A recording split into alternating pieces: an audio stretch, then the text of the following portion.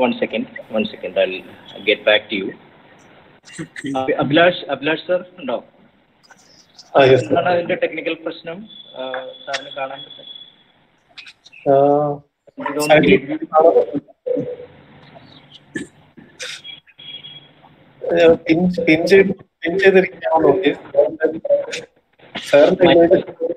Might have pinned. Yeah.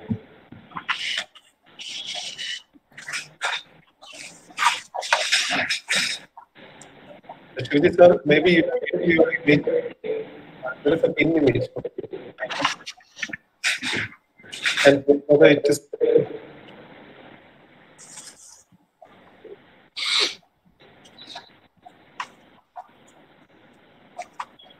Is it okay now?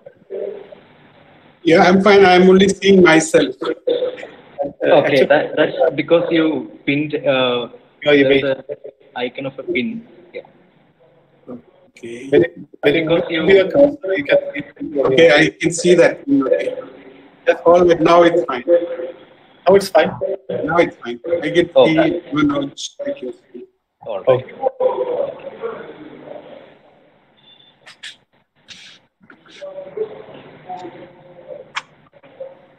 So, teacher, we start 11:30.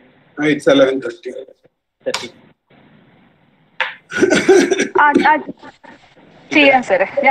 On the way on a turn, and another Chida Madi. We will present it. Okay. So good morning, everyone. I'm inviting our dignitary today, Dr. Shivaji Panikkar. It's our privilege to have you as an inaugural speaker for this year's visiting faculty program. Anyway, time is very limited, so I'm just going to an introduction by Dr. Govt.college, coordinator for the program. So she will give a brief idea about Dr. Shivaji Panikkar, and then he'll go to the presentation. So welcoming everyone again. Thank you all. I think Professor Abhilash may say that.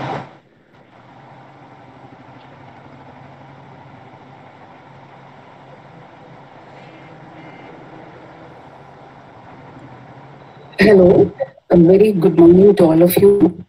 Welcoming one and all joining for this first lecture in our series, Art in Transit. We have today with us renowned art historian, Professor Dr. Shivaji Panikkar, to conduct this lecture. I know no introduction, yet let me just beg your attention to some important details we all wish to share about him. Has PhD work on Saptamatikas, a study of art and attitudes under the guideship of Dr. Gatan Parimu in the early 80s in MS University, Baroda. He is the secretary in the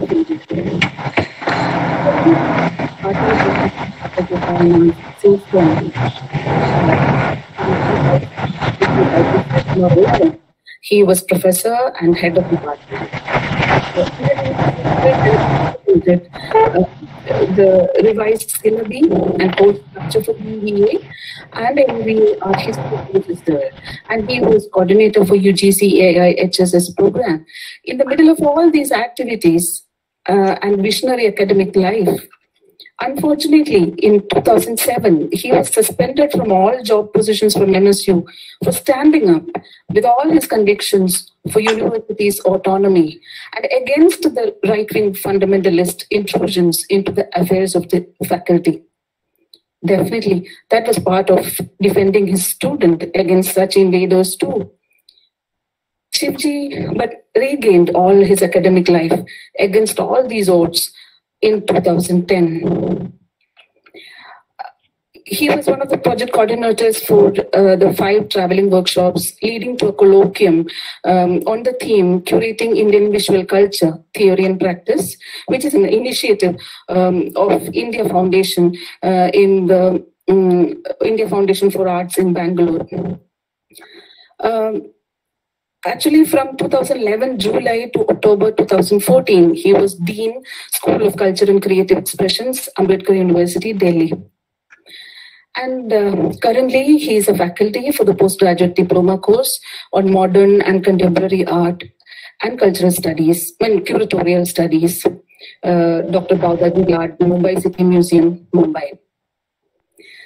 His major titles include Saptamatrika Worship and Sculptures, and the landmark edited volumes in our history include Articulating Resistance, Art and Activism, 20th Century Indian Sculpture, Towards a New Art History. Currently, he is joining us from Baroda. His major engagement now is with queer theory, activism, and culture practice. Shivaji has throughout been an inspiring teacher who always unsettles the soil beneath you and push you towards critical thinking. Warm welcome, Shivaji. Let me wholeheartedly invite you to the session. Thank you, Abhilash. Thank you very much for this warm welcome. I also would like to thank Professor Manoj Kannan and Dr. Kavita Balakrishnan for their invitation to present this lecture. Am I audible? Am I audible? Hello? Yes, Shivaji. Yes, you are audible. Okay, fine. Shall I just start? With your kind permission, I'm going to start the presentation without wasting any time. Now, sorry. First of all, I would like to say that this is a very preliminary, very primary level, introductory level presentation. So those who are expecting high level anything, theory or discussion, you will have to bear with us for today. So this is actually meant for those who are entering the BA course, as I presume. At least it is meant for the BA level, because this college in Thrissur, College of Fine Arts in Thrissur, is an undergraduate college, if I'm not wrong. So probably there will be future possibilities of sharing more specialized presentations with all of you. So I would like to kind of share the my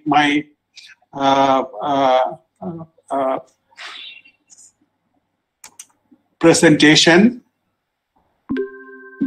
right away. Is it visible? Hello? Is my PPT present visible? Hello? Yes, sir. No. Yes. You can see? Is it visible? Nope. No. No, sir. No, sir. You have to start the presentation. Yeah, I have started the presentation. I have gone to the, what do you call that? Share window. Share window. On. Once again, I'm trying. Share window, a tab, a window, your entire screen. What should I press? A window or a Entire screen. entire screen. Okay, now share. Now visible? Yes, visible. Yeah. Okay, fine. Great. So basic title is Basic Categories and Terminologies in Visual Art. And we are going to look at world art history from this proposed title. Right at the outset, I would like to define art before we go into any further discussions.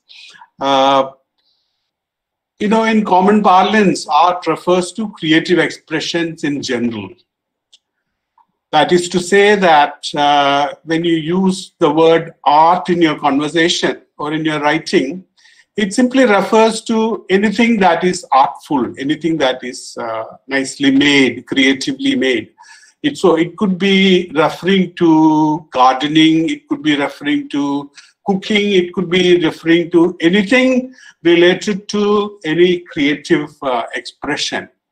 Now, so that is why we should first of all understand that where you are in to study, art is actually a human faculty. What we call as creativity is a basic human faculty which is endowed with human beings compared to in comparison to the animal world.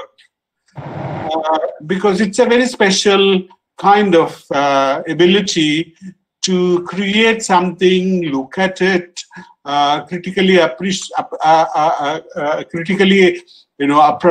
it, and then kind of make changes. So there is a process of creativity that is involved. So this is including all kinds of creative expressions, creative ways, science or technology or various fields. In almost all human endeavor, creativity is a basic, basic requirement.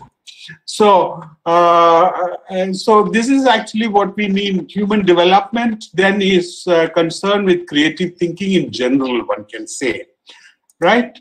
So, when we talk about art with capital A, as you can see in this particular sentence that I projected to you, more specifically when we call it as art, when we say art with capital A, that capital A is very important. It's not just simply art. It is so-called, what we mean by art refers to the not only creativity, but also to institutions and modes of making various objects, various things that are considered to be art. So these are creative practices at various, almost all human societies across geographical locations and various periods all over. You find art which is considered to be a separate autonomous space, which is different from anything that is practically oriented, like say garden making or weaving or even cooking or various other, or perfume making, etc., etc. So art with capital A that we consider from today's perspective, it refers to the institution that holds this practice, and various modes of practices. There's constant change, constant innovations being done in the modes of making also. So on a basic level, what we mean art, or art with capital A, is understood in terms of mediumistic specificity. That is to say that we are specifically concerned about visual art, but we, of course, also have other art forms like dance, music, cinema, literature, theater. So these are all various branches of art making. Each one having their own specific mediumistic specificity, and a certain autonomy is practiced and exercised by each one of these, specific media. Now, all these practices, whether it is literature, theater, dance, music, we all belong to something what is generally called as culture.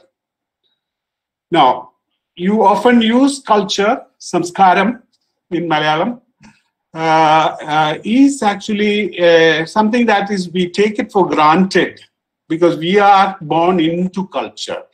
We are born into cultures, rather. So this culture is something that is constantly kind of educating us, orienting us towards particular practices. Culture is defined as a set of shared attitudes, values, goals, and practices that characterizes a period. So there is a culture of a period. So it is constantly changing also. It refers to various institutions, definitely, that because, for instance, temple is an institution that propagates a particular kind of culture. It also demands a certain particular kind of organizational setup. And more importantly, also, it addresses itself to a group or community. So the definition of culture that art belongs to, art caters or art feeds into a larger field called culture, right? And another sense in which culture is used is in the way a discipline has formed. This is for your general understanding. Is called cultural studies. Cultural studies is something like an academic field grounded in critical theory and literary criticism. Why I'm actually saying it is that culture used to be taken for granted and it used to be part of historical studies. But cultural studies today, which is more a recent development, is an extension. It's a new discipline that has, academic discipline that has developed. So this is only an extension of what I was talking about culture. But cultural studies is a very important field that is related to whether it is cinema, whether it is fine arts, whether it is music, culture, music, theatre, anything that you talk about, anything can be included under cultural studies as far as studying this art is concerned. That's more a historical theoretical premise rather than making practice. Now, we are going to directly focus more on visual art, as we are concerned about visual art more.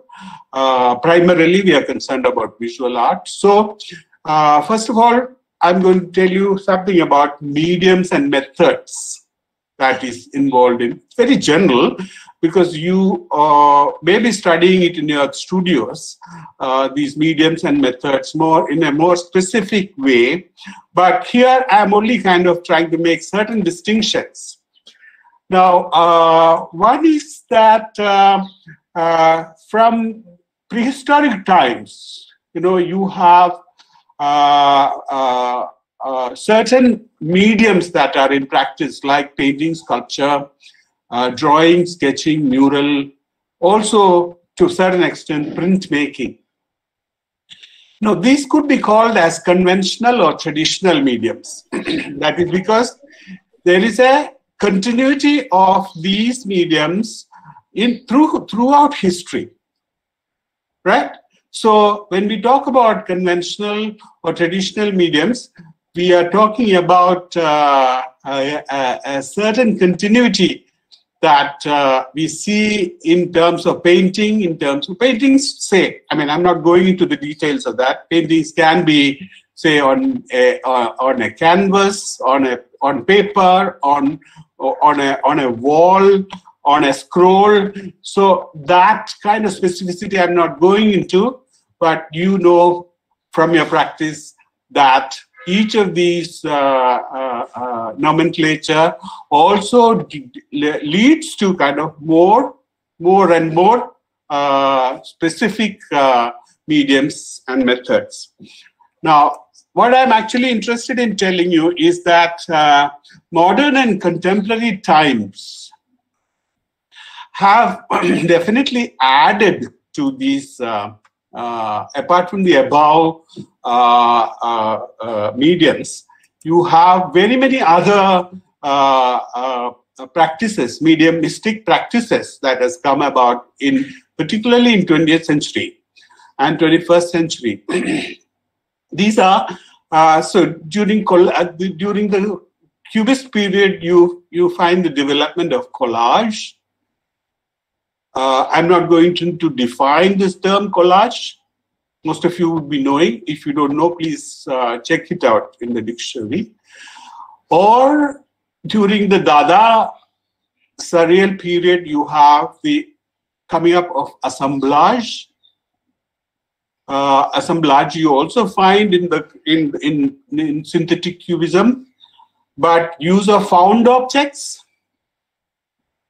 Also in Dada times, you have so-called new multimedia art today.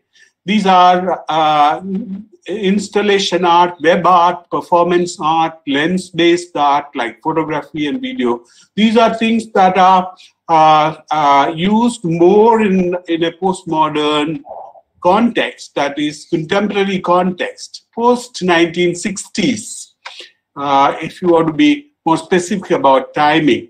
So you have varied methods and mediums that are used in art today, visual art today. So, so having made that distinction, so modern art has made a lot of new innovations with regard to the mediums, right? So that is one specific category that we may look at. Next distinction that I would like to make is between fine art and craft. Fine art is something that is called as fine because it is very sophisticated, very refined, very classical. These are the kind of descriptions that you can give to fine art. But in India, we call it by the word Lalit Kala. You know Lalit Kala Academy. That is actually a word directly translated from fine art. But when you compare fine art with craft, how do you differentiate between craft and fine art?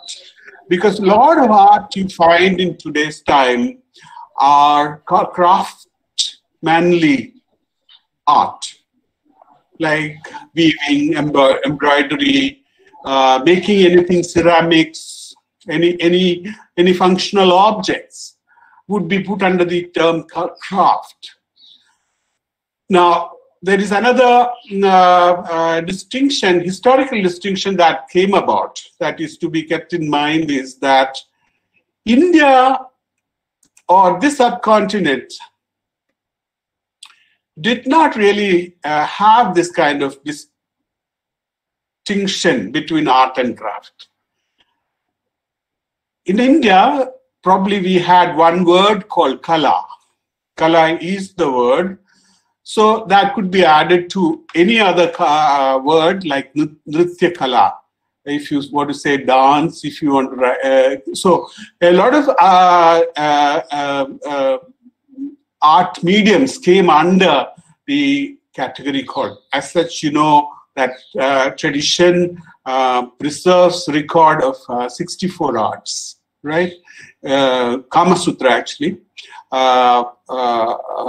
mentions about 64 arts, and these are all called as kalas. Or you may also call it, Lalit Kala is fine art, or Sundara Kala is also fine art. But Kala in general is considered to be a generic term as far as India is concerned, and it is considered to be a continuum. There is no such hard and fast distinction between fine art and craft as far as pre-modern India is concerned. This is a historical fact. We started using fine art and craft as distinct categories after the colonial period. It is the colonial rulers who came to India and ruled India, the British, who have divided this, made this distinction between, or gave us this distinction between fine art and craft. So I hope you are with me. when I talk about it. Now, where do you put folk and popular art? Is also a question that is to be thought about in relation to fine art. Do you consider folk art? How do you define folk art, first of all? Folk art is something that is, another term for folk art is rural art. That means that folk art is something of the people in general.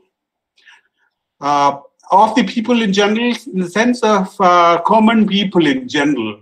Agricultural in the pre-modern times, probably even today, folk art is used more to describe the rural art. Now, this is different from tribal art because tribal is of the scheduled tribes that in India we understand it as scheduled tribes. But largely you have the concentration of tribal art in Africa and oceanic regions. So these are again differentiation. Folk is different, tribal is different, but then there is also another term used called popular art.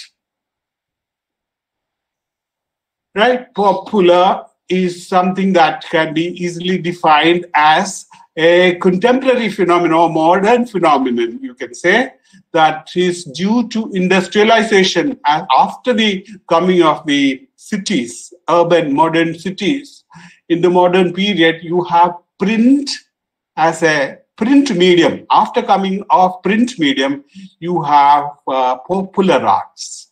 It is also called kitsch in German. It's a German word, which means low taste.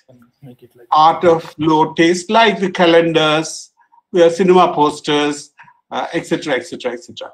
So now, that is one distinction that you should be following. That apart from fine art and craft, you should understand that folk is referred to in terms of the rural.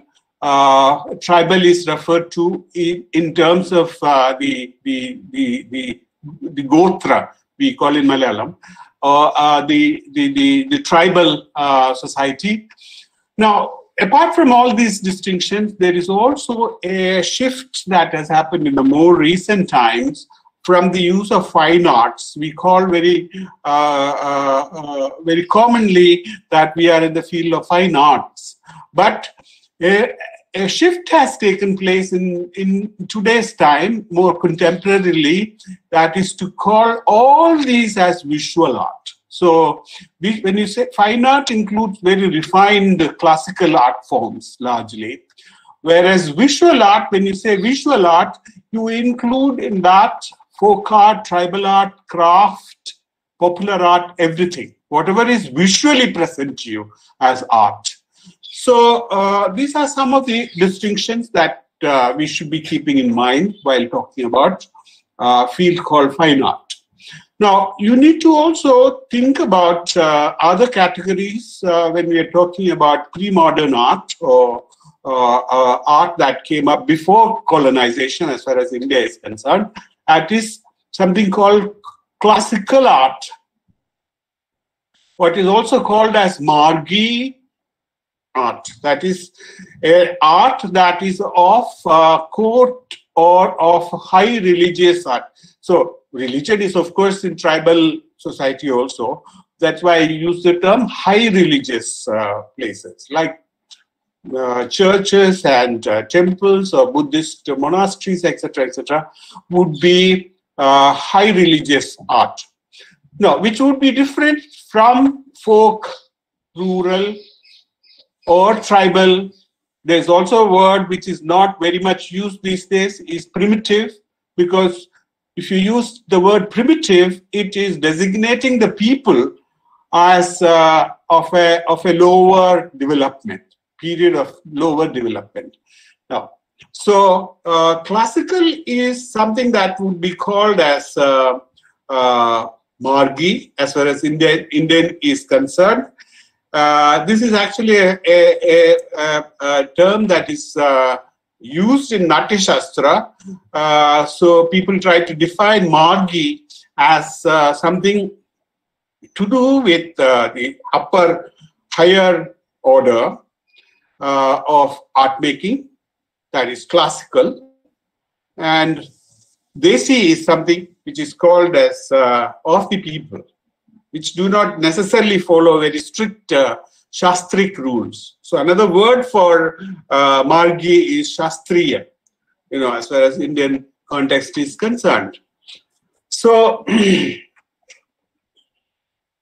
now, having defined these very basic terminologies with regard to the sociological implications of various categories like fine art, court art, or classical, tribal art, etc., we come to another distinction now.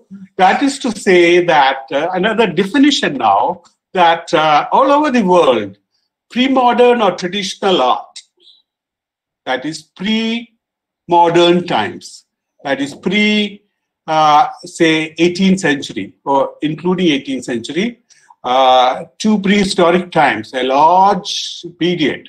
Of course, within that you will find a lot of divisions in terms of time, but generally the pre-modern or traditional art is part and parcel of the society it belonged to. Now, what I'm trying to say is that art was part and parcel of the people, whoever community that it was addressed to, whether it was temple art or church art or folk art or tribal art, wherever art was made in the pre-modern societies, it was part and parcel of the community fabric, that there was no need for an art critic, so to say, or an art historian, so to say, to interpret art to the people, because people saw it and understood it because it was their shared values, shared beliefs, shared notions about what is. I mean, nobody probably had any problem to recognize a Buddha or a Vishnu or a Shiva or a Christ and what they are doing in the painting in a pre-modern or traditional societies. Whereas in modern or contemporary or postmodern phase, or contemporary or postmodern phase, we find that art is not so easy for people to follow. Although it has a certain immediate impact on us, because we are surrounded by modern or contemporary art, or we are in contemporary art, we are in modern art, because we are part and parcel of that. Our culture is modern, so we are part and parcel. We are actually in the times when you have biennales, we have various galleries that are exhibiting. So contemporary art, modern art is part and parcel of our life. Now, traditional and pre-modern art is slightly removed from us. You have to make an attempt to kind of go and check it out, So please understand the importance of the category modern or contemporary art as distinct from traditional art. Because modern art is a value by itself. It is distinct from the traditional because it's often born out of something that is not able to express, that is, or something that is born out of the suppressed, that was unspeakable. So modern art often tries to express whatever it is not expressed before. So it often it often manifests itself in terms of its rebellion or in terms of its revolutionariness. So this is in context.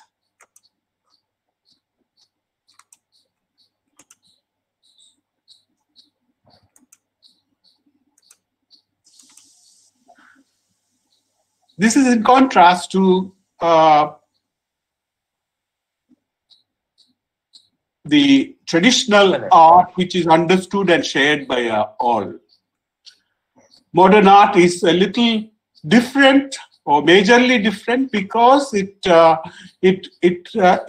is more exclusive in many ways. It also claims avant-garde position.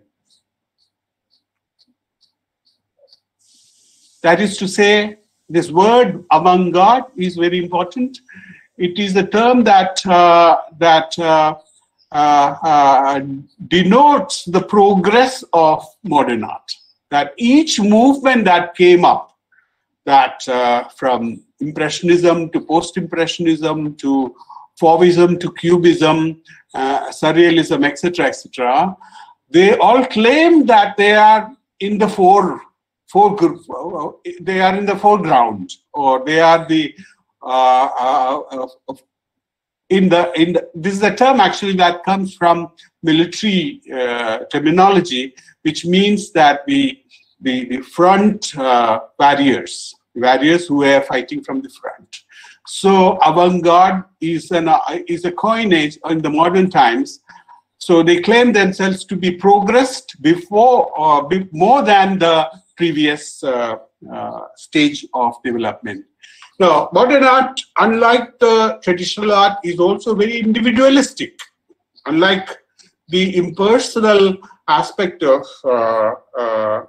traditional art, that artists did not really bother too much to kind of assert their individuality in any pre-modern societies. It is experimental constantly.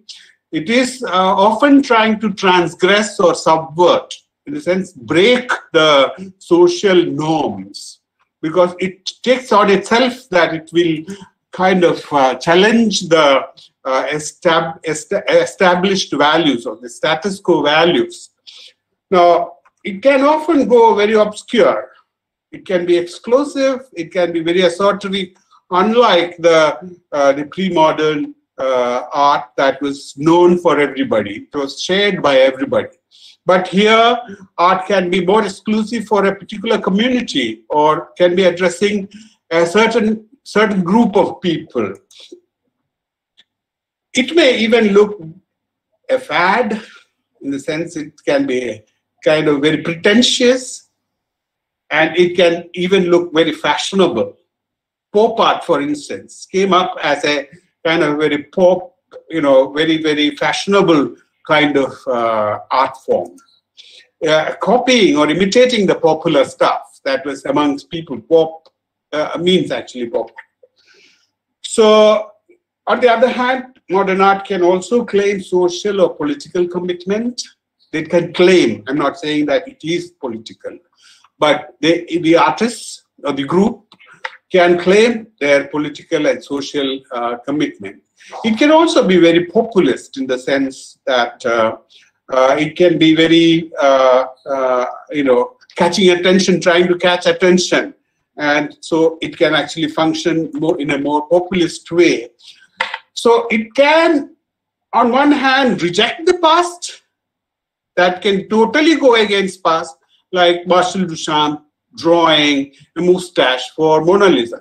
It can reject the past. It can be very blasphemous in the sense. It can be very transgressive in that sense. It can also at the same time reclaim the past. It can bring anything from the past also. It can search for originality. It can claim originality. It can be, of course, unconventional. It can be a critical intervention into society. It can be totally irreverent. Irreverent means there is no respect. It can be very blasphemous. It can be challenge the established values. So you are actually belonging to a field of art making that is all this.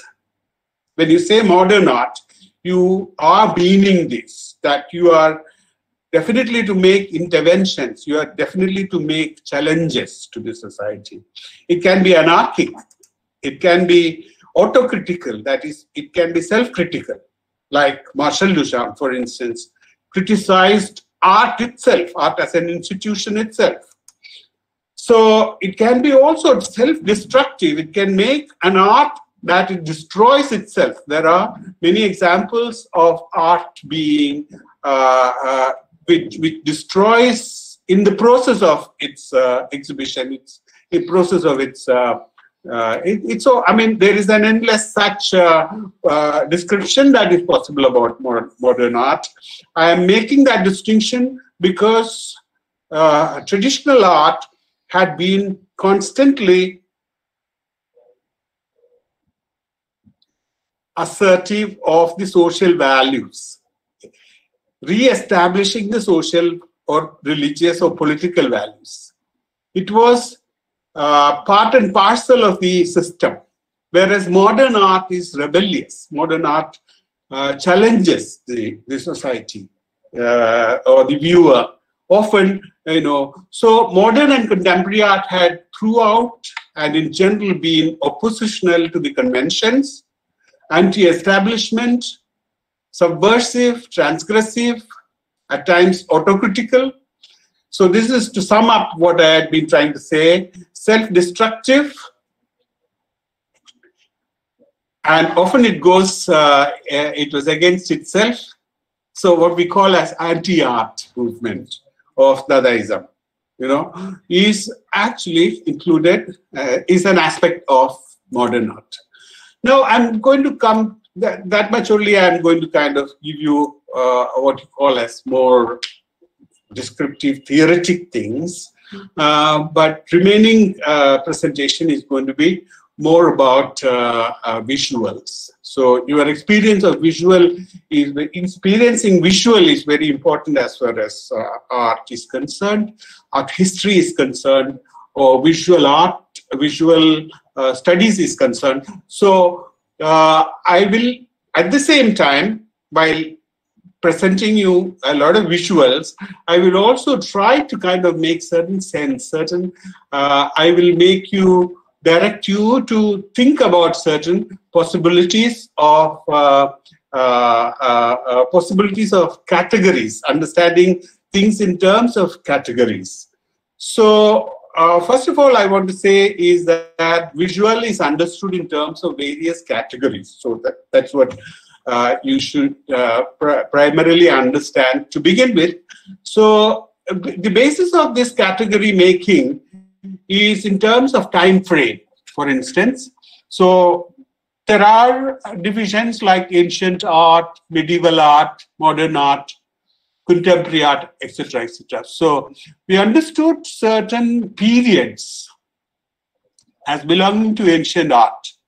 Like ancient art would mean, as far as West is concerned, Greco-Roman art. Medieval art would be Christian art. So there is also a specific time frame. See, if you talk about Greco-Roman art, then it will be from 4th century BC to about 2nd century AD.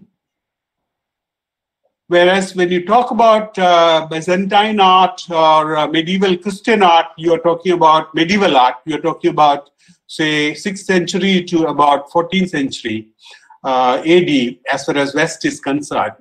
So you have seen Greek art and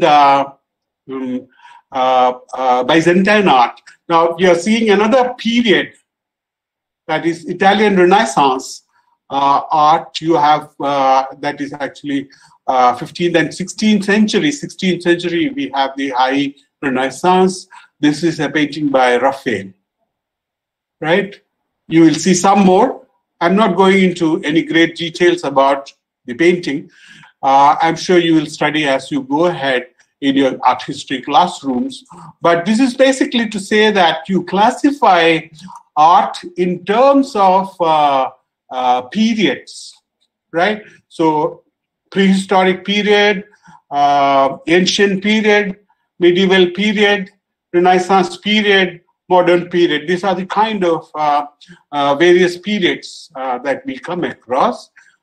We can also divide art in terms of their qualities, their formal quality. Now, what is formal quality? Form is the way art manifests itself in terms of form, right? So form is, that is what you are actually grasping. what is seen in a work of art, either in sculpture or painting or in a print. What you are actually grasping is the form. So the formal qualities, these formal qualities you describe in terms of the classical, like in the case of Leonardo da Vinci, or in the Madhubani painting as somewhat archaic or somewhat primitive or somewhat naive. Naive is actually a very simple form. Or this Australian Aboriginal rock art that you see, you could describe its form as more archaic form. Compared to the classical, this becomes archaic. This is classical, this is now, so that one distinction in terms of quality. You can also differentiate art in terms of geography, in terms of geographical distribution, as Eastern art, Far Eastern art, you can say. Far East, when you say it is from the Western perspective, Far East would be Chinese, these two works here. You have Western art, like in the case of Italian Renaissance, Greco-Roman art, or Byzantine art, medieval art to Renaissance, you will call it Western art. The Chinese art, you will call this Ajanta painting, and Chora period Ardhanarishwara, Shiva. These two works would be called as Indian, right? This would be Southeast Asian, or this would be South Asian. In the American context, they call it South Asian art.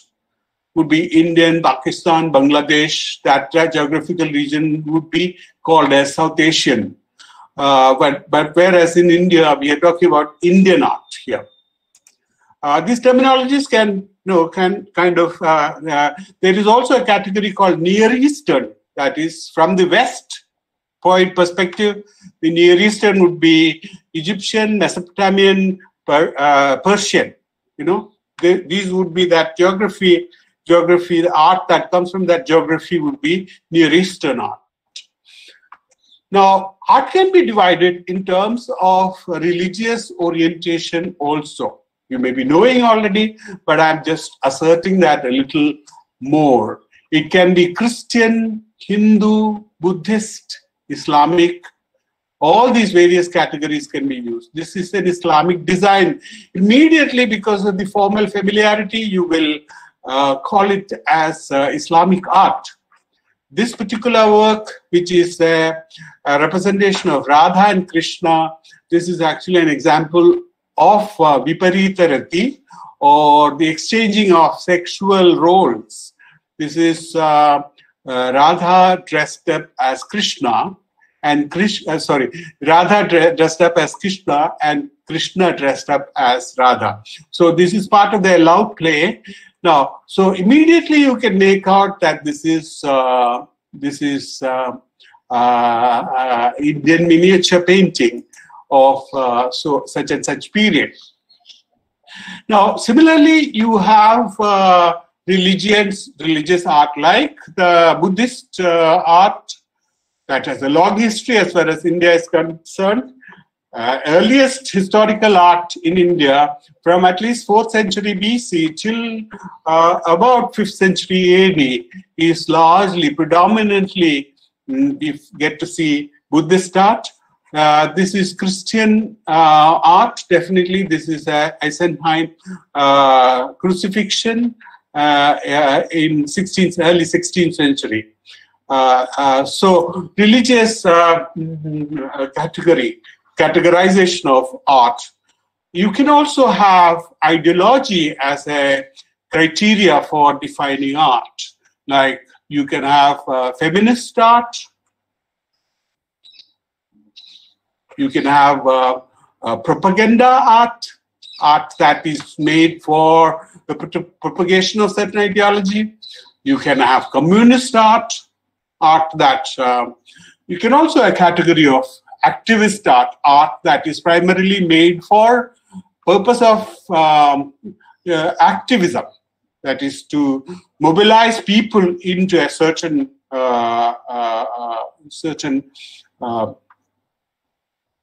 social or political purpose. Now, art can be divided in terms of age, like child art, you see here, or in terms of social growth. Usually the tribal art, it used to be called primitive art. So where the social growth in this is supposed to be more, more rudimentary in their origins. So, or say the folk art that you find, this is Warli painting, this is sculpture from tribal Africa. So you can divide art in terms of their age or social growth. So each of these categories, each of these divisions also evokes certain universal formal makeup and thematic content. Now, what I'm trying to say is that when you say tribal art, it has a certain generic universal quality about them. Formal quality apart, also use or functional universal quality. Say, for instance, ancestral worship is very prevalent in all the tribal societies, right? Ritual masks, for instance, are universal tribal form, right? So, so each of these categories that we have made has a certain universal formal makeup. They also have a certain thematic content. So the style and subject matter would also would have a certain commonality. So certain general features, general formal features can be understood when you say tribal art or folk art or rural or folk or rural art. When you say, they are not yet the court type of art, which is more sophisticated. They are more naive and more simple in their form, like in the case of Madhubani painting, for instance. So there is a distinction in form between form and the folk art or the rural art and the tribal art, right? So they fall within the kind of a general understanding of formal features, which can be universally ascribed to what we call as folk art or classical art. So mass art and kitsch art also has a certain formal qualities that is universal. You know, easily described, it would mean, if you remember something like Raja Ravi Verma's oleographs or printed art, you will see that is a quality of not exactly able to kind of get the quality of oil painting, but far removed from that quality. It tries to kind of reach, it try to imitate that realism. Now, that is one way of looking at it, but of course the use of technology also changes kitsch or mass art. Kitsch is within quote. It was so-called kitsch. We no more consider it as bad taste, but we consider it as within the visual culture. We consider the popular art or mass art. Mass art is something that is produced for mass consumption. You know, that is the specific meaning of mass art. Now, of course, modern art has. Or postmodern art also has a certain commonality because it breaks with that illusionistic form, largely. Cubism, for instance, kind of totally challenges the, or from Impressionism onwards, you find various attempts in breaking that naturalism. So when you say modernism, modern art, you have a certain common kind of ground of understanding the formal makeup of modern art. Now, this situation, we are actually kind of generally trying to understand art, universal art or world art in terms of their qualities, their formal qualities, or in terms of their content, like religious art, for instance, religious content in art, for instance. But we need to also understand what is art history, distinctions between art history, archaeology, museology, and art criticism. Actually, art criticism should come along with art history. Archaeology is something so many of you would be knowing already, is the discipline that excavates or digs up sites or around the monuments and discovers the older civilizational remains of the earlier civilization. So archaeology is a very important part of art history. Now, archaeology is one basic discipline that comes up. Archaeology unearths the art objects or functional objects or whatever objects that were used by people. Museology, or the science of museum, preserves, museums preserve whatever is collected. Art history make catalogs. Initial purpose of art history was to make catalog descriptions, what is called as catalogue raisonné in French. And so along with the catalog, you have description of where it was found, what is the material, or what is the size, what was the purpose, what identification of the object, etc., etc., etc. So that goes into make the larger chunk of art history. The conventional art history that we understand is an extension of archaeology, museology, leading to art history as a specialized discipline by itself, and studying art in terms of relationship, seeing it in a world context, in the context of various periods, what comes before, what comes after. Stylistic evolution is one aspect of art history, one field of study. A thematic study is another. So form and content are the two important areas of study of art history, whereas art criticism is a next step that comes in art history, is to distinguish art in terms of their quality. Now, if you are presented with a group of 5th century sculptures of Gupta period, for instance, or High Renaissance, for instance, or 16th century, you, as an art critic, you will be telling us as to which particular work is the finest amongst all. It is actually critically evaluating a work of art and telling us the relevance of the work of art would be art criticism. So art history and art criticism actually go hand in hand. They are not exactly separate disciplines, but if you go into specialization of curation and stuff like that, you will be more an art critic.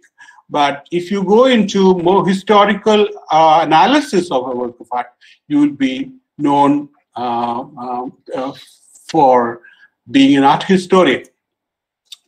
Now, having actually kind of laid out the kind of basic premises for understanding art, now I would like to go into a little more specific terminologies and particularly in understanding periods. I said art can be divided in terms of periods, right? So now coming back to that periods, how do you differentiate between prehistoric period itself has many, many, many layers.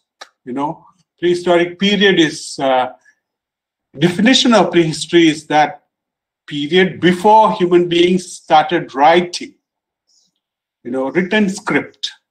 There is no written script existing in the prehistoric time. The historic time that is differentiated from prehistory is this, that prehistory do not have writing. Historical period, you have writing.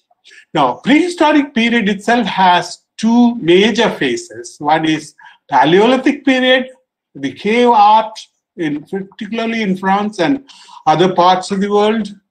India has also Paleolithic period art. Even this one also, the Venus of Willendorf, is different from the Neolithic art. Or this Paleolithic art is some art. There is the art that was practiced by people who were into hunting. That was a hunting stage, and that too group hunting. So their sense of animal or the form is more realistic, even human form, as you can see here. But whereas the Neolithic period is defined in terms of human civilization, people absorbing the practice of agriculture. So slowly leaving the hunting stage to agriculture. This is Paleolithic period example, from where it is, you don't have to really bother at this point. But I'm just trying to kind of compare these two examples. Paleolithic period has more realistic form. Neolithic period has more schematic form, that is simplified form. Neolithic period also has given rise to a lot of pottery. Pottery was a very important craft. The wheel was invented, and wheel was a very important invention in the Neolithic period. Agriculture and leading to discovery of wheel and pottery. And pottery, the most important thing that you see here is the decoration on the pottery is of great importance to art historians. So you find very simplified schematic decorative designs to human form, which is very schematic in Neolithic period. So just to contrast, in one period, like prehistoric period, you have two major differences in style. Now, next period that comes in art history is the period of River Valley civilization. And of course, you have the primacy for this in Egypt, Mesopotamia, and Indus. So ranging from Nile to the Indian subcontinent, you have Euphrates and Tigris. So wherever river valley civilizations grew up, from the agrarian Neolithic period, it developed into more complex social setup with pharaoh and very elaborate systems of practice came up. So earliest is Egyptian. So we have the earliest instance of court art, or you have also earliest instances of religious art. So you have Egyptian mythology, Egyptian gods and goddesses. It is historic. It is a historic period, right? But at the same time, the script is still kind of pictographic. It is not. But Mesopotamia had another kind of script. Indus Valley script is still undeciphered. So Indus Valley civilization is called proto-historic, in the sense, since we are not able to still decipher the scriptures. Now, certain basic characteristic, for the formal quality, you find there is no much of a greater understanding of realism as we find it later. Art is two-dimensional. You can see flattened paintings have the kind of stretched out quality. There is no horizon, there is no source of light, etc., etc. About round sculpture also, we find more static quality in Egyptian, in Mesopotamian.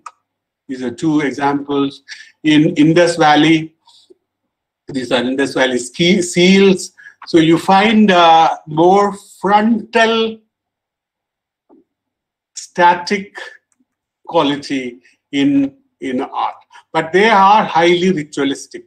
Here is a kind of a man in cross-leg position, like a yogic position with this Indus Valley spring, supposed to be an early form of Shiva, the earliest form of Shiva they call. This script I was saying that is not decipherable, so it is called proto-historic period. And but whereas there is a certain very elaborate knowledge of molding or skill of making has already evolved in the River Valley civilization.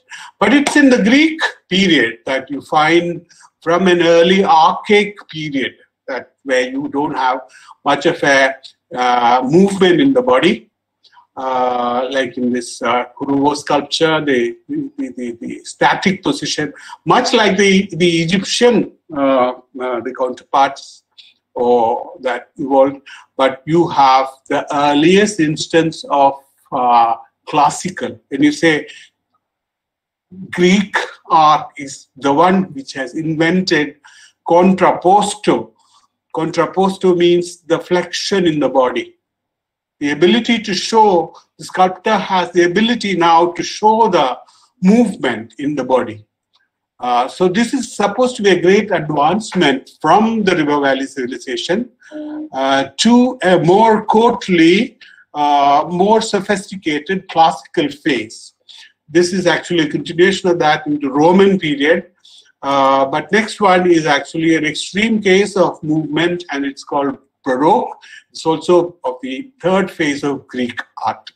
Now, starting from here, archaic phase to classical phase to this phase, Greek art had advanced, the Greek sculptors had advanced tremendously in understanding human movement and in carving these. This is great knowledge that art had developed in the 1st century BC or so. Now, so this is also an invention of realism, convincing foreshortening and convincing proportions, etc., etc. Apart from movement in the body, that contrapposto that I mentioned, it is also ability to kind of get human figure in proportion. Human anatomy is well studied. So the basic characteristic of Greek art is established at that point of time. India in 3rd century BC also develops a sophistication. This is necessary to compare and see that how Indian realism is now. Mauryan art in the 3rd century BC during the time of Chandragupta Maurya, or at the time of Ashoka, the great who assumed Buddhism, Buddhist religion was propagated, and of course Buddhist pillars were established. This was a pillar that was on the top of this capital was on the top of the pillar. There were several such examples, several such pillars were established with Ashoka Nedic's Buddha's preachings written on the thing. This is a sculpture from Bidharganj. It's difficult to identify it. It's called Chauri Bearer. It's a kind of a fly whisk holding a woman, but its sensuality is very much, if you compare it with the European Greek art, you find this in its very beginning, it is establishing a certain Indian quality about it. It has a certain kind of affinity to Indian facial features, which ethnic group, etc., we may not be able to kind of go into. But a certain Indian sense of sensuality is established in Mauryan art. Now, soon after that, you have something called archaic period. So it is not necessarily that India follows the West in terms of the archaic to classical to Baroque, but India actually drops into a kind of an archaic phase in 2nd century BC itself, in Sanchi and Bharut. Two examples you find continued also during Kushan period in the 3rd century BC. 3rd century AD or 2nd century AD. You find this Buddha from Katra. I won't go into the content at this point.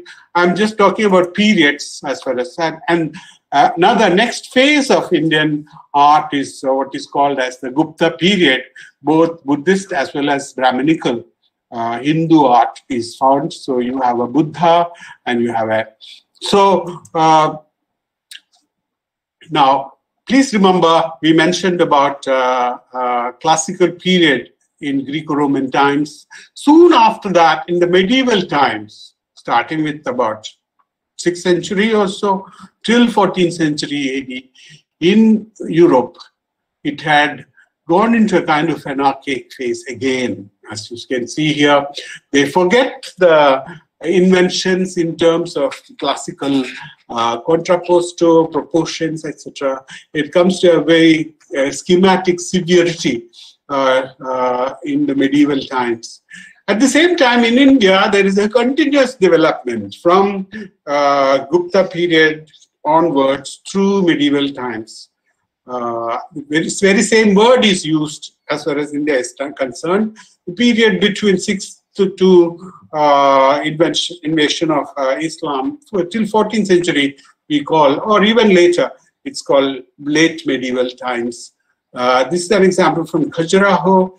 Very elaborate temples were made during that period. So that is specific of medieval period. So we talk about medieval quality as well as the decoration is concerned. So now you need to see it in relation to the classical form, that is highly simplified form, very only what is required. And there is an intimate relation between the body and the jewelry and the clothes that they wear. Whereas in medieval period Indian art, there is an excess. This is what we call as the Baroque, using the Western terminology. But it's overtly over-decorated. The human form becomes less prominent. That's not always true, though you find in Khajuraho, etc., extreme positions of body, flexions in the body, etc., are very sophisticated. So classical is definitely it is, but it changes in the kind of a Baroque form in terms of its decoration. Also, very elaborate, temple walls are built. This is from Karnataka, Hoysala style, particularly showing Hoysala style, just to show the kind of elaboration that comes into existence. Now, in Europe, if you go back to Europe, after medieval time, there is a resurrection of style. You have Renaissance art, high Renaissance art, particularly this is Leonardo da Vinci and this is Michelangelo, a painting and a sculpture of more or less of the same time. And these are two very good examples.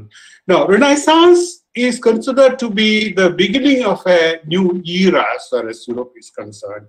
It begins in Italy, in Florence, where the artists and the architects reinvents the lost Greco-Roman. So that's why it is called Renaissance. It is reinvention or resurrection of the older form, right?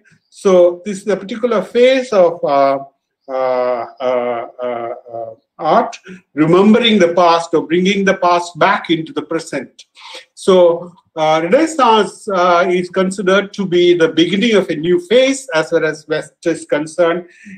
Many historians actually relate to modern period to Renaissance period because a whole lot of aspects of Renaissance, like, for instance, individualism in art, or individualism, or scientific temper, the inventions, etc., are found in the Renaissance period, so which continues into the modern period. That is why that title, Renaissance to Modern Period, is another example of High Renaissance. This is Madonna of Rocks by Leonardo da Vinci. You can just simply look at this foreshortening. You will see the kind of, and also the control of light, and what he called as sfumato. Sfumato is the kind of faraway land, how it becomes kind of softer and kind of disappears. So perspective, scientific perspective, etc., etc. So great invention during the High Renaissance by especially these three artists, Michelangelo, Leonardo da Vinci, and Raphael. So it's a brief period which continues in the later period in the 16th, 17th century. There's an in-between period called Mannerist phase, but Baroque is something, it's Velázquez and Rubens. Here you have tremendous mastery over technique by the artist. So this period is described in terms of its great proficiency in art. Now, this is actually what happens in the modern times, that you have a stark difference. I'm showing particularly Picasso, who is inspired by the classical art or pre-modern art, but uses it for the most revolutionary, most dramatic purpose. So a change, a shift over of a major break happens in between.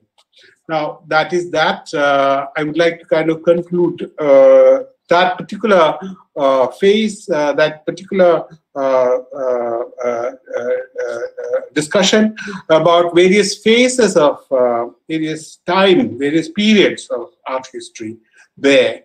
It's only very preliminary, as you can see, but I would like to kind of make certain other distinctions, come to certain other distinctions. One is the distinction of art being called as icons. Now, icons are different from narratives. So please take note of this fact that icons are having a certain universal formal characteristic, starting with Egyptian. Here, you have Pharaoh and his wife. Pharaohs were considered to be gods or representative of gods. So their images are made like that of gods. And one of the most important aspects of the icon is its frontality. Please make a note of it. Write it down. This word frontality is the most important thing about icon. Now, imagine that you're carving this image from a block of stone. Image is not visualized from all the four sides, but image is primarily visualized from the front. As you can see, that is what is called frontality. It is not imagined from another angle or another angle, or from behind. So the archaic quality is maintained in icons. Icons are always frontal because it addresses, icon means actually a very supreme presence, whether it is Christ or Vishnu or a pharaoh or a king, or even M.G. Ramchandran, so they are all kind of icons or political leaders today. So they are actually people who are to be worshipped or emulated. So their presence is frontal. Similarly, a Byzantine icon, as you can see, is visualized from front and schematically presented. Very predominant use of, certain formal ways of kind of making it present. You may not actually look for facial expressions and stuff like that here, but what is more important is their iconography. I'm introducing another word here, apart from frontality. Their iconography is important because this is Mary and Christ. You identify with certain iconographical details like the nimbus here, with the scripture here, with the particular gesture of teaching as far as European art is concerned, or here the walking as if in the heavens or towards the heavens. This is resurrection of Christ, and there's no much of facial expression. You can see you are given actually with certain motifs like the followers of Christ and two angels welcoming. Also, a crucifixion by Grunewald, a German painter in early 16th century, is an icon because it is also visualized primarily from frontal. So as far as India is concerned, you have Buddhism, as I said right at the beginning. The earliest formal propagated religion in India is Buddhism.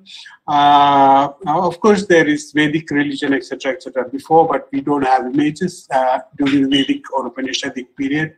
We have a historical period, during the Mauryan and Sunga period. This is Sanchi. This is from Sanchi Stupa, pillar, Torana pillar. We have a narrative. Here we have an icon being represented. This is Buddha, of course, was not physically represented during the Hinayana phase of Buddhism here. So the earliest Buddha images come only in the 2nd century AD, but we are in BC now, and during the Hinayana phase, you have the worship of this is Bodhi tree. This is actually representing Buddha's enlightenment. That is Buddha achieving. This is a worship. The stupa is the icon here. That is to be worshipped. People worship the icon. So this is also rather frontal. This is a stupa, which is solid inside. This is a torana. This is not the main stupa in Sanchi, but the secondary stupa of a disciple, Mughalaya. So we have this torana, and all these depictions are on these gateways. Or the representation of Dharma Chakra is a representation of his Buddha's first sermon. So Buddha's first teaching is marked by so these are un-iconic forms. That is, I'm introducing another word. I said icon, iconography. Now I'm saying an icon because it is not figurative image of Buddha giving the first sermon, but it is symbolic representation of Buddha. Now you have other icons also, like this is earliest, one of the earliest representations of Lakshmi. Lakshmi was not appropriated by Vishnu at this point in time. Lakshmi was actually a goddess of fertility, and she is anointed by 2 elephants, and so she is called Gaja Lakshmi. She is seated on the lotus. So these are iconographical details. She holds a lotus, and this is found in Buddhist stupa. There are many examples of Sirima Devata also is a similar goddess like Lakshmi. Now these are some of the earliest icons of Buddha during the Kushan period, perhaps 2nd century. But right from the 1st century, you have, 1st century AD, you have the representation of Buddha. One such is the Bhikkhu Bala sculpture, which I don't have the example here. But this is from a place called Katra, and you have seated Buddha. You have 33 Mahapurusha Lakshanas, that is 33 important signs on Buddha's body, including this Urna, which is in the center of his forehead. There is his Ushnisha. There is like various such, his hands are like Ajana Bahu, that is touching his knee, etc. He has webbed fingers. That's also an iconography. That like the duck. That's also an iconographic feature. So he has attenders of Indra and I think it is another Bodhisattva. So he is on a seated. So specific iconography is followed. He's on Simhasana. And there is also a representation of Bodhi tree behind him. So this is probably his first sermon. Now that particular form, look at the form, the kind of excess fatness and the kind of lack of spiritual expression on his face becomes a more spiritualized form in Sarnath by 5th century. So within a kind of an evolution, art historians study this evolution of form from Kushan Buddhas to Sarnath, Gupta period Buddhas, the most sophisticated, classical, you can say. This has also a gesture which is called Dharma Chakra Pravartana Mudra. Dharma Chakra, is the wheel. It is actually the operating of the Dharma Chakra. It is made of two, if you can see me, two mudras. This one is Chin Mudra and the other also is Chin Mudra. One is directed towards oneself and the other is directed outward. So it is the kind of teaching oneself and teaching others. You have a chakra here. You have the two deers shown here. Very elaborate, nimbus that he has. So these are all his sign of dignity. In Gandhara, which is influenced at the same time during the Kushan period by Greco-Roman art, he is actually showing chakra being, turning the wheel. So this is also Sarnath. The first sermon is being shown here. So I'm saying that icon has a very elaborate way of telling what it is. Now this is Bhumi Sparsha Mudra. Buddha is actually touching the earth. This is Padmapani and Vajrapani here. So this is Bhumi. This is a particular story that's behind this. That Buddha was distracted from his meditation by his enemy called Mara. I'm not going into the details. He said he remains unmoved, and he calls the Mother Earth by touching the earth. That he calls the Mother Earth to witness his yogic power. Now, so this is actually followed, this particular gesture in the icon. So what I'm actually trying to say is that icon in painting or sculpture, painting has a greater possibility of, because Mara, this is Mara here, these are Mara's army trying to kind of distract Buddha, and these are Mara's girls, daughters dancing to distract him. So at that point, he touches the earth, Mother Earth, and calls her to be witnessing his shaky mind, his stable mind to this thing. So icons can be very imposing, as in the case of Shravana Balagula Bahubali. This is a very good example of Maha, who is this particular 24 Tirthankaras, I think Parshvanath,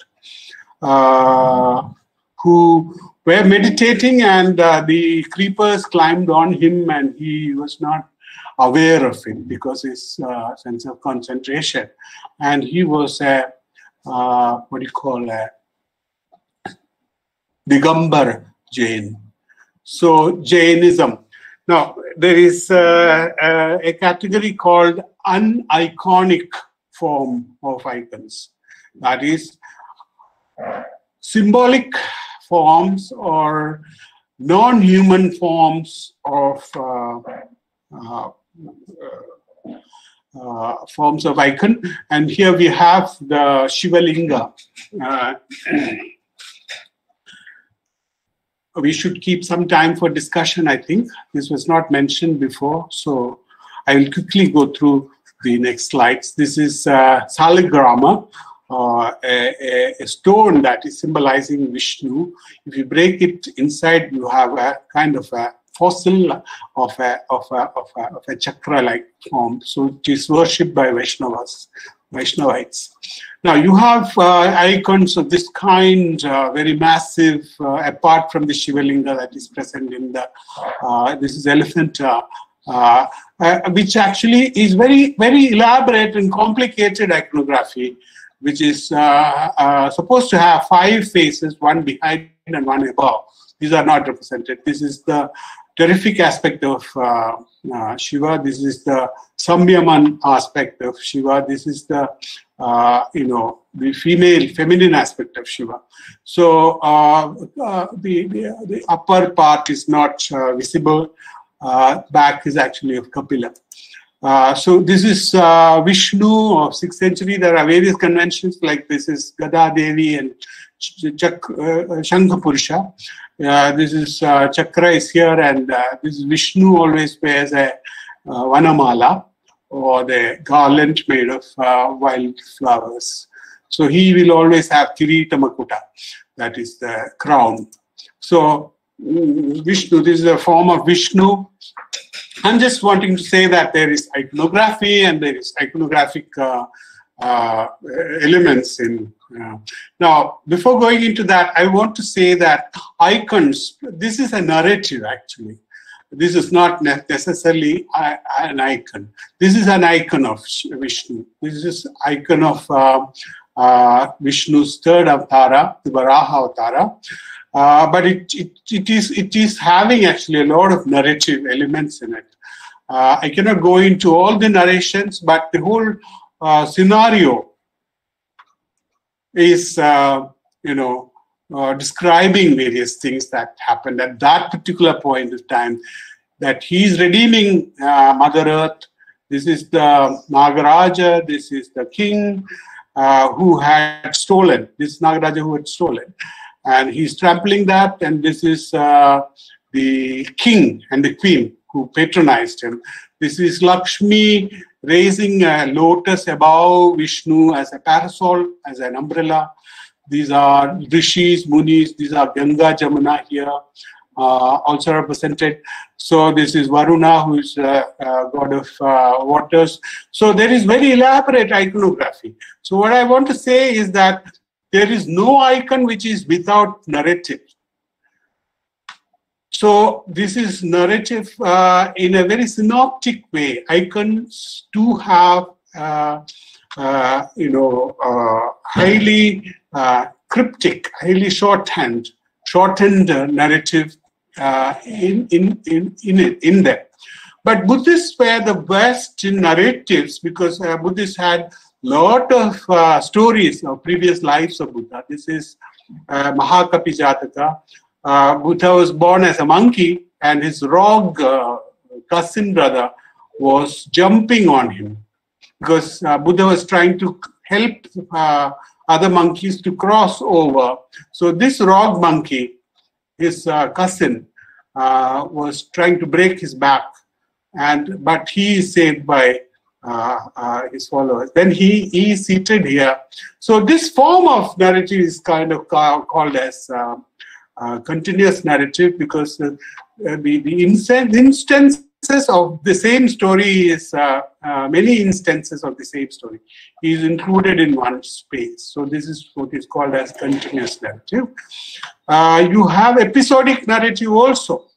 Please note down, episodic narrative is one episode. It's just one episode. This is Maya Devi's dream. Maya Devi is dreaming a white elephant before she got pregnant. This is birth scene at Sarnath. Buddha was born while Maya Devi is standing as a Salabhanjika, touching on a tree, holding onto a tree. The child Buddha came out from her hips. Then he took 7 steps, etc., etc. This is Mahadevi's dream. So dream, from dream to birth, and is shown here. This is an iconic representation of Mara's narrative. Mara's attack, which I mentioned, from Nagarjunakonda. This is Buddha is supposed to be seated here because he's symbolically represented. And you have the Mara Kanyas, the daughters of Mara, enticing him, etc., etc. So this is an example of Parinirvana, Mahaparinirvana at Ajanta in 5th century. Huge image of Buddha in his final sleep. This is another example of Mahaparinirvana from. This is another example of Buddha's Mahaparinirvana. So these are all examples of narrative, but in an icon you can have a narrative, right? So various incidents of Buddha's life is actually encapsulated here. These are 8 major incidents which are counted, are shown in one icon. So icon and narrative being combined together. Now you find in Hindu context, some of the best icons encapsulating the narrative of Nataraja. This is the Nataraja of Chola period. The Shaiva cult actually kind of develops a particular iconography of Shiva, which is very sweet and wonderful. He is the king of dance, and there is Kumar Swami's article you should read on Dance of Shiva, which symbolically the ignorance is trampled upon the universal fire. He holds fire and he creates with the other. With the earliest form of creation was sound, and he is holding Abhaya Mudra, and he is holding this Gajahasta, which is supposed to be removing all the ignorance in its movement. So very elaborate iconographical meaning is found in this icon. This is Gajasura Samhara Murti of Shiva, form of Shiva. It is Shiva taking out the skin of an elephant.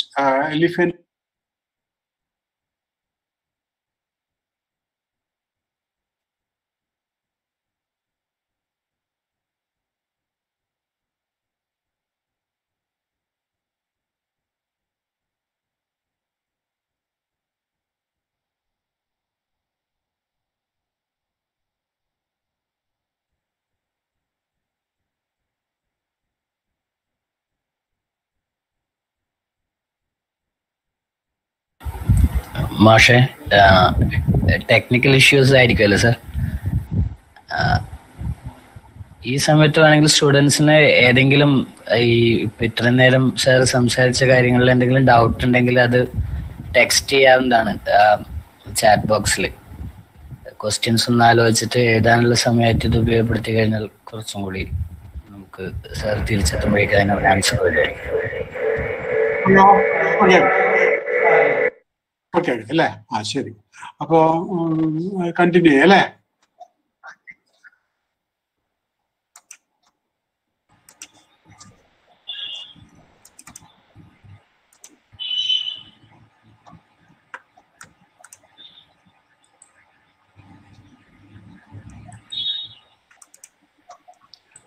Okay.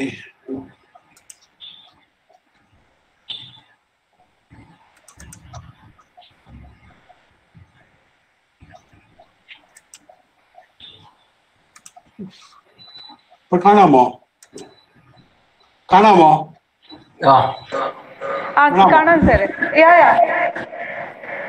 കാണാം.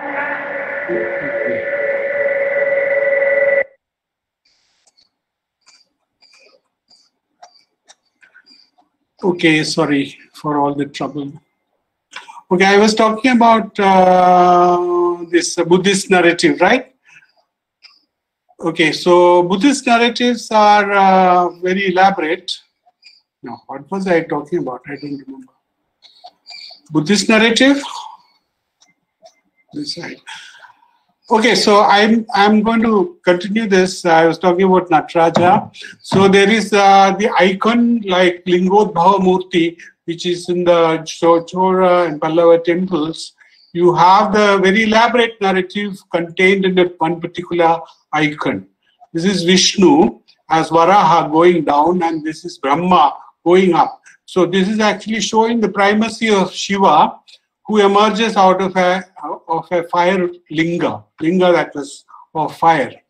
So this is a synoptic form of narrative in an icon.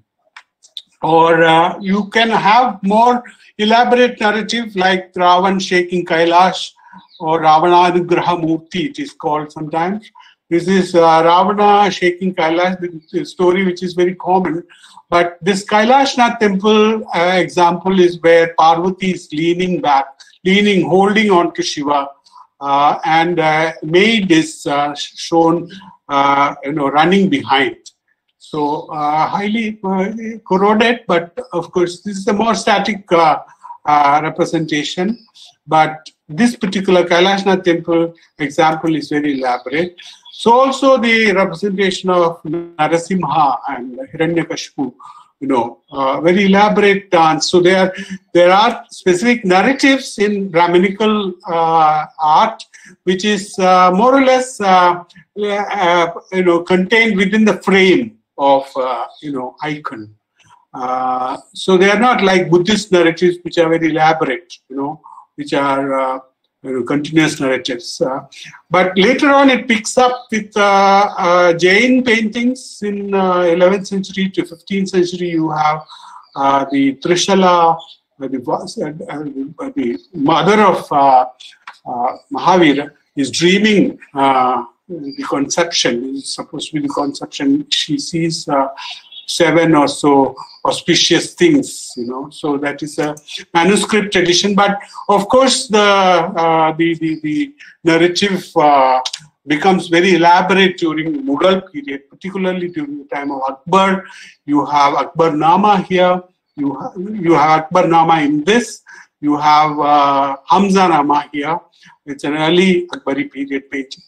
Now, these are also episodic. They are not continuous narrative like in the earlier Indian tradition, where the same story, various parts of the same story is repeated in the painting. Here, only one instance, one moment of the story is illustrated here. Now, this is a Malwa painting of Putanavada, Krishna stories. This is a continuous narrative of Pahadi painting of Aghasura Vadha. Without knowing, Krishna and friends enter into a snake, and then Krishna kills that snake, Aghasura Vadha. So see this particular thing, 2 things are happening at 2 places. This is Gitu Govindam of Kangra period of late 18th century.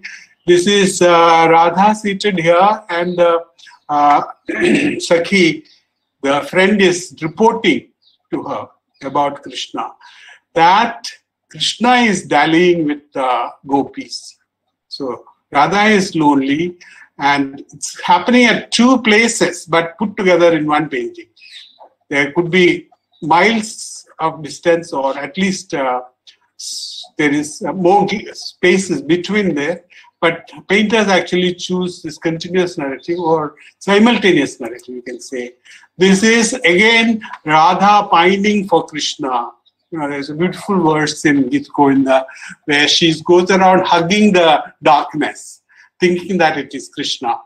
So she is very desperate to meet Krishna, and this is Krishna seated at a distance, and a Sakhi is actually reporting this matter, what is happening here to Krishna. So Indian painters have found very elastic way of space. Their sense of narration is coming from very ancient times. So there's this practice of continuous narration. So up till the coming of British in India, this great tradition continued. And this is supposed to be the last slide. and where you have Madhubani painting of Krishna Raslila. So Krishna is seen with each gopis, right? So that illusion that Krishna creates in Bhagavad Puran. So Krishna is in the center. So I mean, you can actually also flatten the space. Nobody questions about the illusionism here. Everything is beautifully decorated also. So it communicates to the audience. That is most important. Now, so these are the things that I wanted to share with you.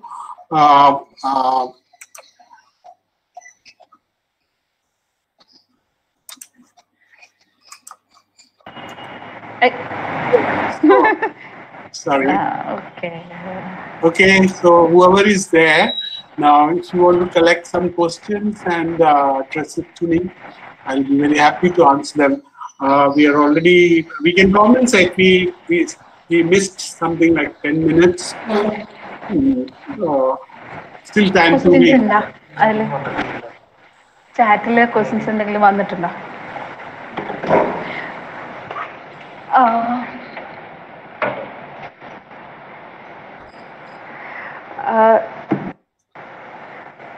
All of you, if you have any questions, you please write it down in the chat box so that he can read. And or anybody wants to directly ask, also it's possible. Yeah. Isn't it? That is better. Yeah, that's better. That's better because we can save time. Somebody in between, I think Bhagat Singh had said that with that time when the technical problem was there, we could have exchanged some discussion. Right?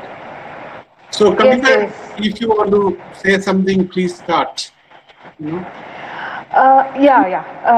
will, because while listening to your presentation, let me first of all thank you for this bird's eye view about the scenario of art history that we have, and I was thinking about an entirely different issue, but maybe you can do it as another session.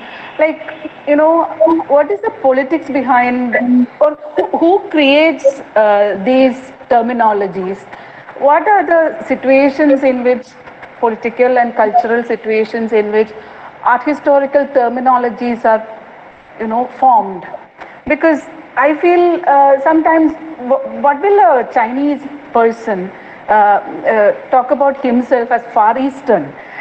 He will never say, he or she will never say, I'm a Far Eastern, a Chinese art as Far Eastern. He will say Chinese art, perhaps. I don't know what he or she can, would like to. But somehow art history is written largely in a Eurocentric model, or otherwise we get to know about these Eurocentric models more. And we often feel, now I feel very difficult to use the term Near Eastern. I would like to prefer calling it as Middle East, or maybe Middle East is also a difficult term. Maybe because Iraq has a different culture, Syria has different, Egypt has different. All these countries have different contexts, and their art itself has some specificity. And how can you simply blanket term all this? So these are the questions I used to have, just to toy in my mind. So I would like to just share this thought with you, and I would like to know your response.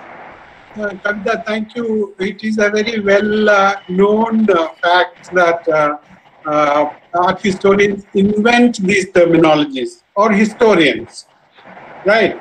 And no terminology is ever final or written on the rocks, So none of these are cast in stone in that sense, So you can always change it, challenge it. If you say that some of these terminologies are Eurocentric, yes, we have already are aware of it, So in my lecture, I mentioned about this word primitive, Yes. So primitive is not being used. A more descriptive term like tribal is used. You know, society is formed in the tribal organization is called tribal art. No need to call something as primitive in comparison to more developed, right?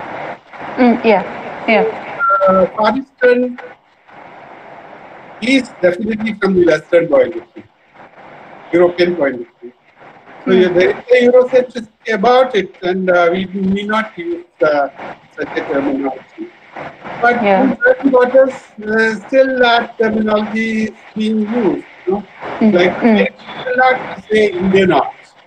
Americans will say South Asian studies. You know? So there are these nomenclatural differences. But we being India, we being the national, from Kumaraswamy's time, we are thinking about India and Greater India and all that. So we are still kind of holding on to the older terminology of Indian and Greater India. Greater India include South Asia, Southeast Asia. You know? The extension of Indian art outside India. Especially the Buddhist art and all, both are there. Both are there. All these neighboring countries. Right. So Gandhara is not actually part of India today, but if you talk about Indian art, if you are teaching Indian art, you cannot avoid teaching Gandharan art. No? Right, because the Kushana kingdom was extended to Afghanistan and Gandhara region. Right? Yes. So, to be somewhat now, for instance, Joanna Williams writing on Gupta art, there was a doubt whether all the art that was discovered from that period was sponsored or patronized by Gupta kings. She titled her book as Art in Gupta period. You know, art during the Gupta period. So it is not actually exactly as dynastic. You know, it is also in India, if you use dynastic names like Chola art, Pallava art, or Gujra Prihara. It's problematic because you don't know what was the region of Gujra Prihara. Okay. So you say that temple is during the Gujra Prihara times. You know, not necessarily as by Gujra Prihara.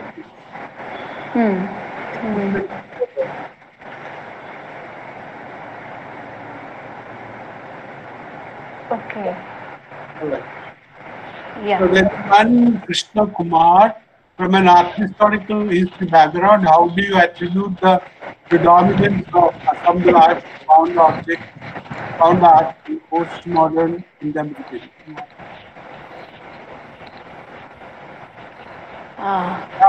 This question is actually primarily about conceptual art, you know. I understand there is a great predominance of conceptual art during the postmodern time, that is post the 60s. So where found object, these are not the same things. Assemblage and found objects found art are different. So found objects are objects that are taken from ordinary use and put it on a pedestal, like bricks or the urinal or anything that is found object. But an assemblage has a collection of various things like paper with real object to something like that. You know, assemblage is more like collage, an extension of collage. So I think that is clear. It is conceptual art that makes it possible that you have assemblage and found object, because it is not about creating a painting or the technical greatness of a painting or a sculpture that is important. The concept is important. So the artist tries to find a translation of the concept into object, you know, by putting there an object, like it could be hair, like in the case of Sheila Gowda, or her grinding stones, to anything, you know. So it is conceptual art that makes it possible to use found objects more. And assemblage is different from found objects. I think, Krishna Kumar, if you want to ask anything further, please type down your question.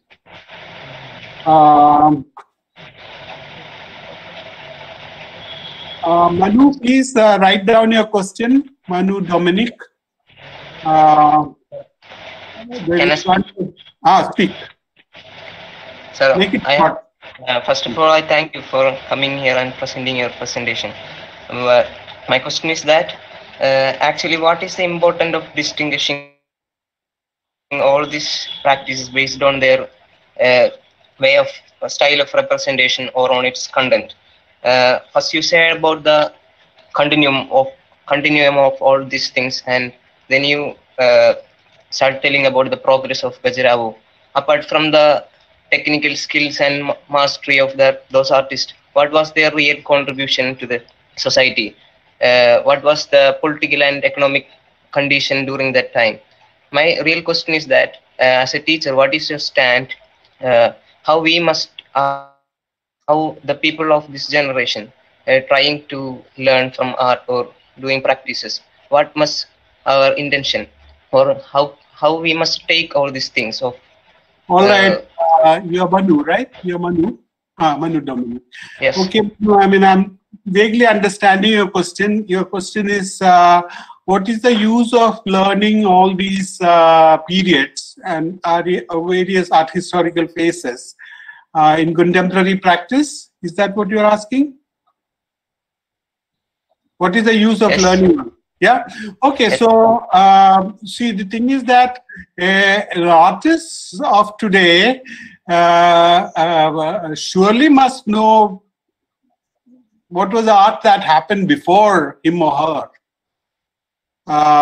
There is a richness of history that one should be. It's not only art history that you should learn, but also you should know how society functions and various political aspects, sociological aspects, philosophical aspects. A whole lot of knowledge is necessary for a contemporary artist. Do you agree? Do you agree to this position that I am taking? What's important of distinguishing all these terminologies? Basic terminologies are necessary to understand. Terminologies are to understand. If I communicate to you what is Gupta period or what is archaic, you should immediately it's part of language, right? You should be able to immediately recognize what is meant by archaic or what is meant by classical. You get my point? So this is to make our communications better. And of course, knowing things by itself is useful. You will soon realize that you want to know something more deeply, like you want to know more deeply about German Expressionism, rather than studying on Picasso, or rather than studying on Khajuraho, rather than studying on Greco-Roman art. So at that stage, definitely you will go deeper into German Expressionism. You get my point?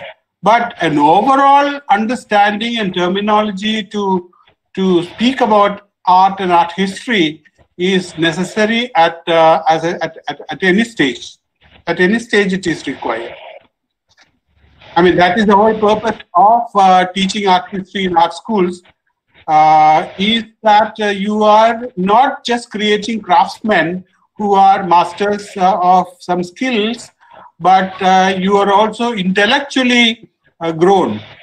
Your intellect is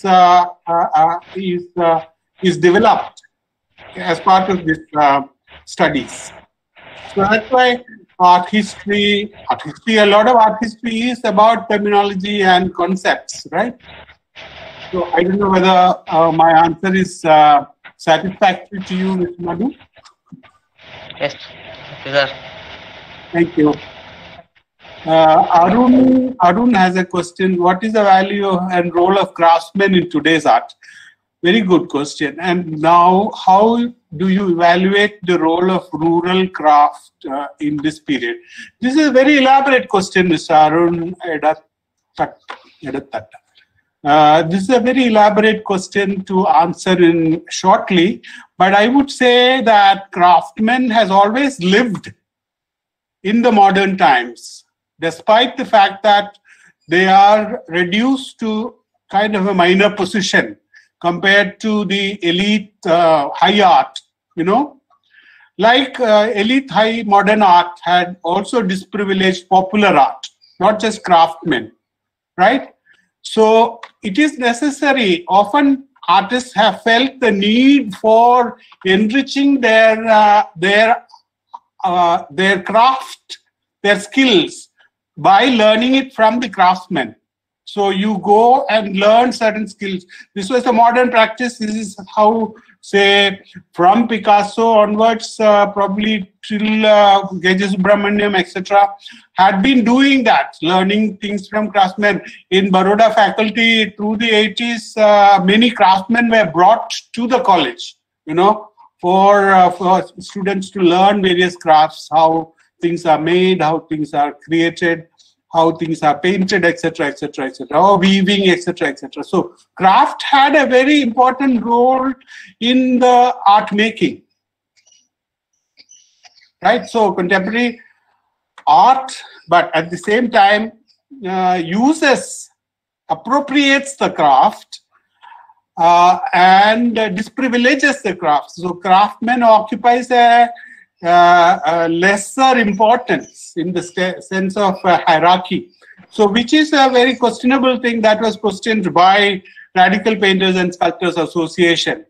So today the role of rural craft is a very, very questionable issue, because they have not been raised to the level of high art, unlike, say, the Australian Aboriginal art. The Australian Aboriginal art fetches equal status along with the contemporary art. So that is not happening as far as India is concerned, because those who were leading the craft programs in India, from Crafts Museum to back to very many people who were leaders, considered craftsmanly traditions as somewhat lesser than more intellectually. Intellectual capital is much more in fine art. You get my point? So I hope I have answered your question in a briefest possible way. Arun? Okay, so okay, sir. Okay, thank you. Lal K is asking, very challenging task to cross-section from prehistoric art to contemporary art, sir. You have done an excellent, wonderful presentation. Thank you very much, Lal. Actually, I feel that it is the experience of so many years of teaching and so many years of dealing with various periods in the classroom that enables such a presentation. So I don't have any magical wand. I just kind of can do it, I feel. But I could do it better. This is the first time I'm presenting something like this. Next time I do it a little more better way. But good to know that it has been useful to you. Any other question? Any other question is left? Anybody want to ask any question? We have crossed 1:30. It is 1:40. Now, Kavita or Manoj, would you like to say something at this as a concluding remark? Hello? Should we say bye-bye or? Hello? Hello? Krishna Kumar says, very educative session for a layperson like me. Hello, sir. I'm very proud to have you be your neighbor in Sama, Baroda. Come and meet me, Krishna Kumar. Welcome to you. That is the advantage of this, far and wide the classroom extend itself to the larger space. Thank you. Okay. Okay. Yes. So anyway, it's time is getting late. Yeah. It was a long presentation, and 2 hours you asked me. So I would like to thank you. That this was our first inaugural talk in the series. We were planning as Art in Transit. Anyway, as Kavita said earlier, it was a kind of holistic approach, and your experience was much beneficial for our students. Anyway, I'm thankful to you and all the participants. I express my gratitude, and also our technical team, Mr. Labib, Mohammed Labib, who managed this live streaming in YouTube and Facebook. I express my thanks to him also, and all our colleagues, students, everyone. I'm expressing, my heartfelt thanks to you. Thank you very much. Thank you very much. I'm just putting down my email here. In the chat box, in case if any students want to kind of communicate with me about the lecture. I mean, not on any other thing, but about this particular lecture, any question has been asked or if there was any problem of raising the please do write to me, and I will give you a response. Thank you very much. Okay. Thanks. Thank you. Okay. Bye-bye. Bye.